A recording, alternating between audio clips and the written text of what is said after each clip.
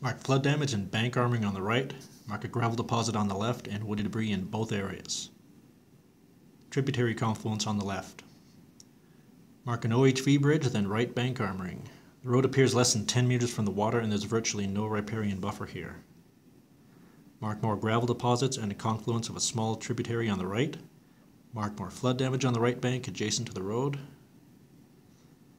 Mark woody debris left and woody debris right. Sartoris or Lynx Creek Road is running parallel to the creek all along this area on the right bank. Mark a braided area and mark woody debris in it. More woody debris right.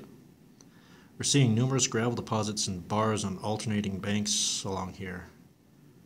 Mark a historic floodplain area on the right with a small flood channel. We're going to need to check for left bank flood damage here on our way out.